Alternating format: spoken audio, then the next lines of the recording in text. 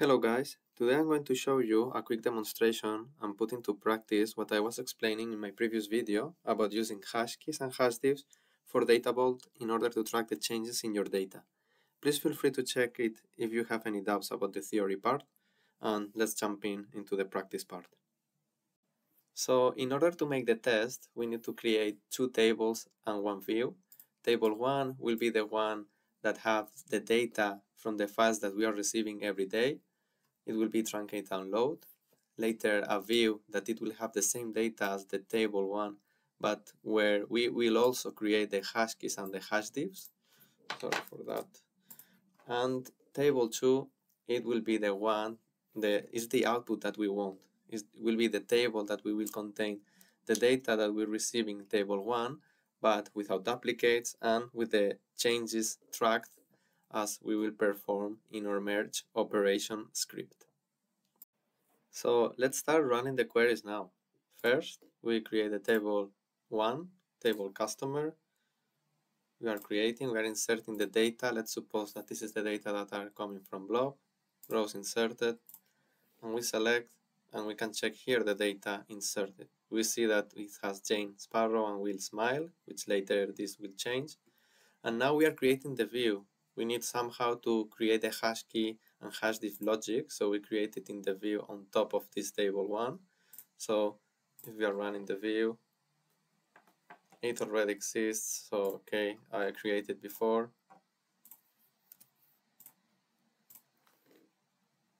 And this is what we have. We have the name, we have the last name, we have the hash keys and the hash diff generated. Of course, as I was explaining, it was not 111, but it's this long binary hash generated.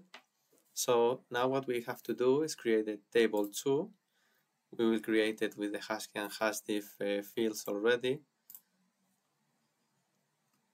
It's created, and now what we want is to do a merge operation into the table 2 called customer hash.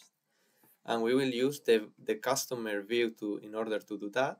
Now we have 3 lines in the customer view, and here basically we are saying if the target hash key it's the same, or let's actually, as is the first time this merge operation, we'll just insert the data, so I will explain later what will happen the second time. So rows inserted 3.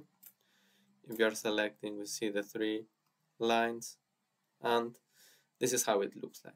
Now, this was, let's say, received yesterday, but today we have another file, okay? And the file, it will be ingested in customer in table 1. So let's say that we have a script that truncates the loads first, and now insert some values. We have Jack Sparrow and we have Will Smith. Take into consideration that this changed.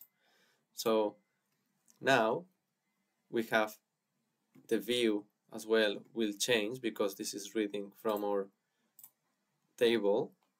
You see Jack Sparrow and Will Smith.